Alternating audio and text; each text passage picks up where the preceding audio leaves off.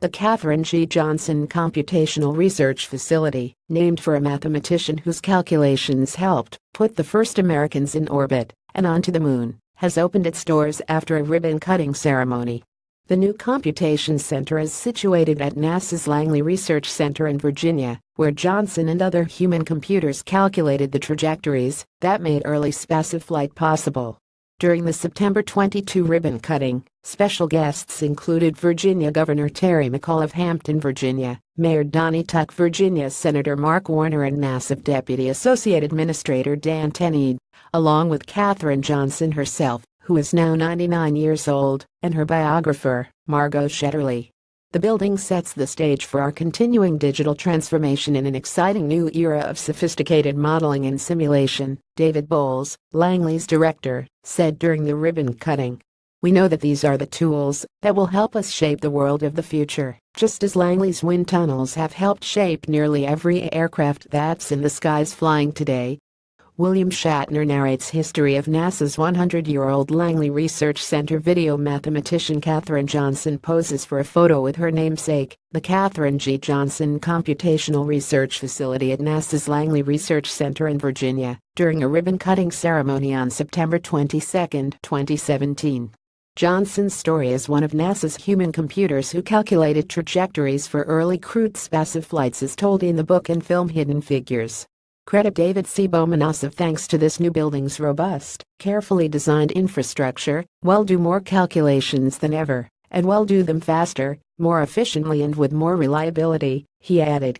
Johnson was honored with the Presidential Medal of Freedom in 2015, and her story and that of her fellow computers at Langley was recently told in Shetterly's book Hidden Figures, which was also made into a movie.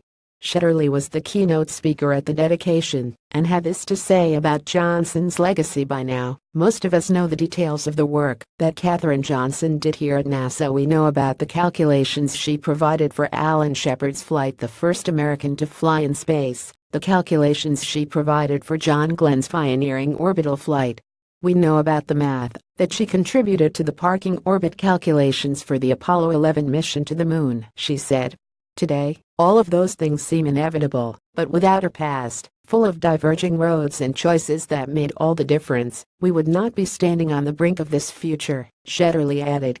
The new facility is 37,000 square feet, 3,400 square meters, and around 1,200 servers will be moved there in the fall. NASA officials said these servers will have the computational power to do far more than Johnson and her colleagues, who worked by hand and with simple calculating machines, could ever accomplish.